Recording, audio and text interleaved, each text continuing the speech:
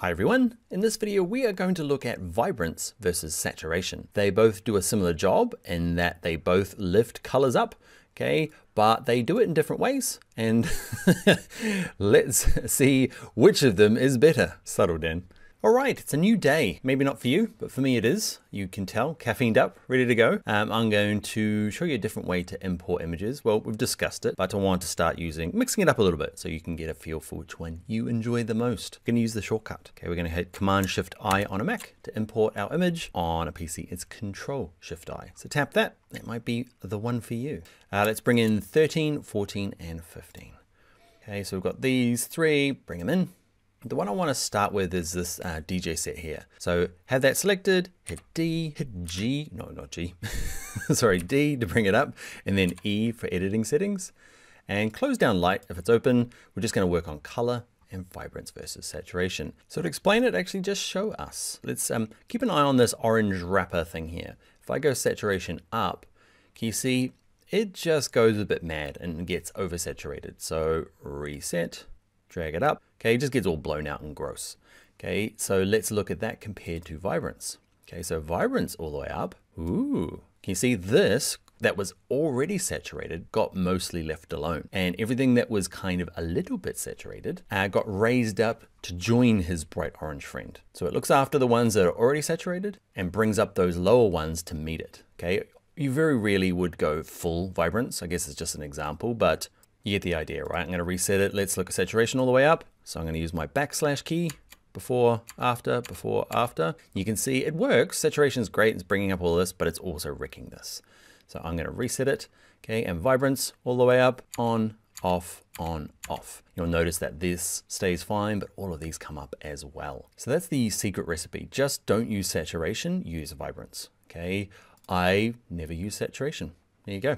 I said it. Sorry, saturation, but vibrance does a better job in almost all cases. What it's also really good at is protecting skin tones. So again, saturation all the way up. See his skin went orange, okay, because it's kind of just went, everybody, forwards, everyone get brighter or more saturated. I don't care what you are, okay, and skin just gets dragged up and you end up with like pink skin and orange skin and sunburnt skin. So let's reset it again. And vibrance, watch what happens. Oh, there's like it fills out a little bit. The skin just gets a little bit fuller, but there's some amazing goodness going on inside of that vibrance technology that protects skin tones, okay, and doesn't drag them up. Dragged up this kind of like stained glass stuff here at the back, whatever that is, but protects the skin tone. So you'll never drag it all the way up. You end up, my rule, just to pass on my rules to you, is I drag this up. Okay, so I'm going to start at the beginning. I'll drag this up looking at it and I'm going too far. I find where I want this to be, okay? And then I'll drag it back a little bit, okay? Because I know through experience that wherever I get it, I'm like, okay, perfect. I'll go away, come back and go, whoa, way too much vibrance. Okay, so what I do is, kind of, I don't know, cut to the chase and go, yeah, perfect. Back a little bit, okay? So even now that's probably a bit too much. There we go. So yeah, don't overcook the vibrance, or at least overcook it until you work out your own kind of calibration of how much vibrance is good for you. Okay, I've got this example in here mainly to show you that sometimes it doesn't matter. Like saturation all the way up is actually quite nice in this image, okay? And it's not much difference from vibrance. There is differences, okay? But there are times where actually vibrance and saturation do a very similar job. It's when you've got clearer skin tones. Hers has quite got an orange cast on there as well, but that's from lights behind her. Okay, but sometimes it does do a very similar job. Let's look at this one here. Okay, so I'm on this one. These first two are just JPEGs, okay? And the second one here is a raw image. And I'm gonna show you a couple of things that might happen to you. So I'm gonna hit auto. Did you notice vibrance just went up? Okay, first of all, auto, we've learned in an earlier class, does these things, okay? It does the exposure, contrast, highlights. So I'm gonna undo. So that's what it does. But it also does a tiny bit in color, and often it's vibrance. Why? Because raw images have a tendency, as they are shot, to be a little washed out. Not washed out in terms of color, it tends to be muted because they are trying to like capture all sorts of color data that you can adjust later on. They end up looking a little bit flat. So Lightroom goes, hey, that's always the case. As part of auto, let's bump up vibrance. Okay, so you might notice that sometimes vibrance is already bumped up and you're like, why is that? it's because you've used the auto setting. And so my auto got me close. Let me go through this. I'll just zoom and I just want to, I don't know, fix the image a little bit more. Okay, fixed it. I'm doing air quotes. Okay, so I've got it how I want. Now with vibrance, watch this. Well, a good example is saturation. Watch your skin here. So let's zoom in on it. Who remembers the zoom tool? Okay, hold down the command key on a Mac, control key on a PC, and drag a box around where you want to go. So saturation is going to push your skin way too far, okay, and make it kind of red and magenta.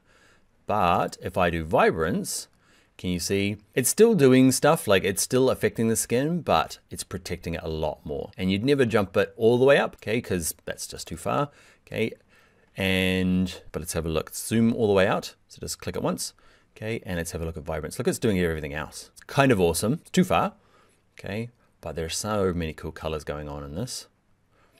And if it does start affecting the skin all the way, say you want it like this, it is affecting the skin. Later in the course, we'll do a mask to protect her specifically. But for the moment, let's just drag it up so it's not affecting her skin, but it's doing some nice stuff to the background. So before, after. Oh, look at all that good color information that was in there, hidden, compared to the sky. All right, that's about all I've got to share. Saturation, you can drag it down. I allow you to drag it down. I said don't use it. You can drag it down, that's fine.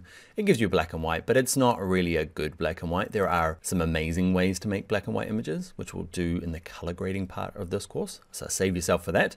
Don't use saturation for that. But you can sometimes just knock down saturation if you want everything to come down a little bit. It's fine. It's probably still better just to knock down vibrance. All right, that is it. Vibrance versus saturation. Use vibrance, use it sparingly, and I'll see you in the next video. All right, that is the end of the video. If you enjoyed it, give it a like. It helps me out. Also subscribe to the channel because there's lots more Lightroom content where that came from. If you are sitting there thinking though, I wish you'd just do a course, you know, take me from zero to hero all the way through Lightroom and show me everything. Oh, you're in luck. I've got something called the Lightroom Essentials course. There'll be a link to it in the description here. So check that out if you want to go from zero to hero in Lightroom. But for now, carry on, like and subscribe.